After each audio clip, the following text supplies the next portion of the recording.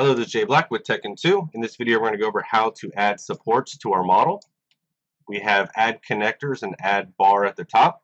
If I click on add connectors, the first one we're going to go over is the support brace.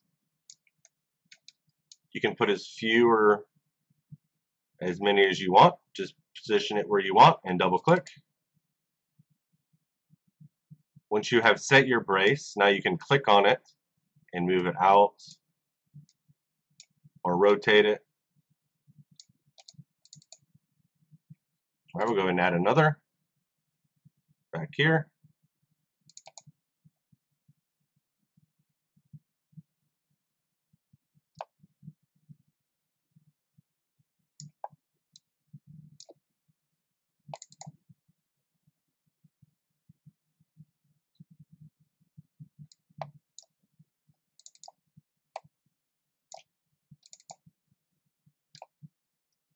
All right.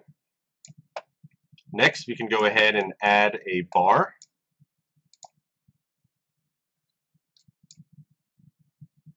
We'll double click to start, go across, double click to end. Once we have our bar, we can adjust the height and the width of it right here. So if we want to make it wider or taller.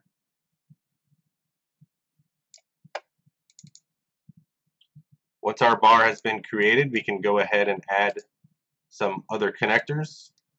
We have the Dentsply ball joint.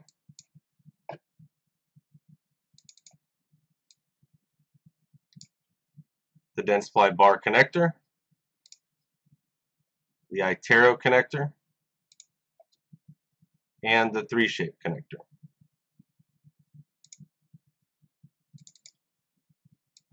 Alright, now that we have all the connectors on that we want, we can go ahead and head to the finalized stage, which we'll cover in the next video.